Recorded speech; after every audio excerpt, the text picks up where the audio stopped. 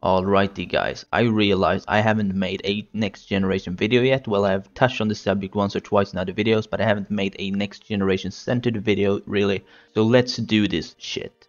We have lots of ship like Gruvia, Gale, Orgale, Urza, Service, Acnoline, Fraxus, you get what I'm saying. Oh, and Nalus too.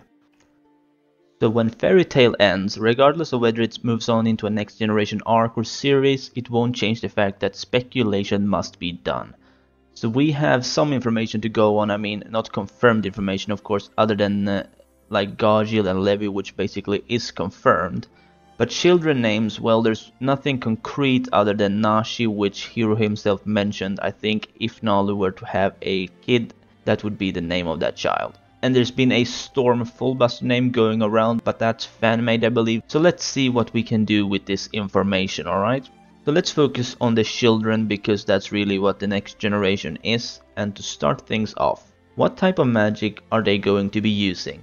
Are they going to have similar brands of magic to their parents, or are they going to find completely unique ways of utilizing magic?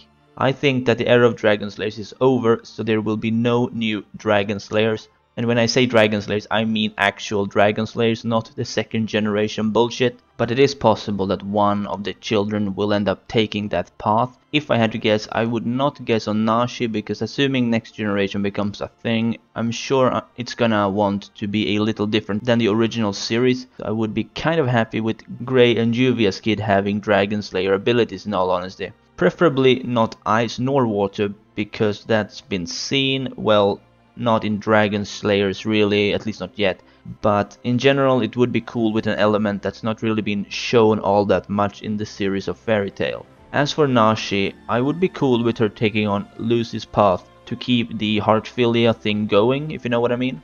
Okay, so enough about their magic. So what will these next generation kids look like? Like we've seen Nashi as a girl with pink hair, I think that'll work. But if she's gonna take on the color of Natsu, I think she should also take on the messy hairdo. Not the same hairstyle obviously, but I don't want it to be the clean and nice hair that Lucy has. I want it to be more of a messy type of hair. Nashi, the ultimate tomboy. And Nashi should definitely inherit Natsu's scarf. That's like a must do, you know, you cannot do without that. Okay, let's move on to another. Storm Fullbuster. If that is the name we're going with, I'd say white grey hair color, and although that would be nothing like Grey nor Yuvia, I mean it's not like you necessarily will take on the parents' hair color, it's not law, it's just more likely to be the case, especially in anime or manga. And if he's gonna be called Storm, black or blue isn't doing it for me. Gonna be honest, I'd love for Storm to take on Grey's stripping habit though, because that's like the quality of Grey that I always liked, but of course as of recent it's kinda died out, which I find pretty disappointing in all honesty, but oh well.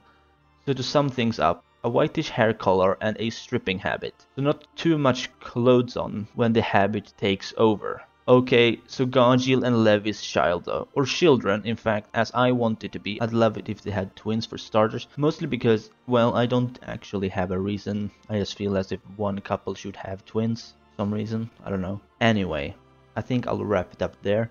Let me know what you think in the comments down below. How do you think the next generation would be, and what potential magic would these children have? Do let me know. And as always, if you did, please like this video and subscribe if you're new. Bye.